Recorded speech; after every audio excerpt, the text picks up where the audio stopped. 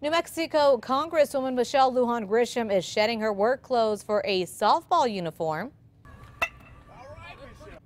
Lujan Grisham practiced with the Albuquerque Isotopes today to prepare for a game with the Congressional Women's Softball team.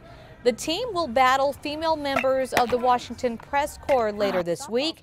Grisham is serious about being prepared. That's probably the thing I do the best is hit. And your weaknesses? Oh, my weaknesses are throwing. You know, I got a little bit of a wild arm. The game is scheduled for this Wednesday in Washington, D.C.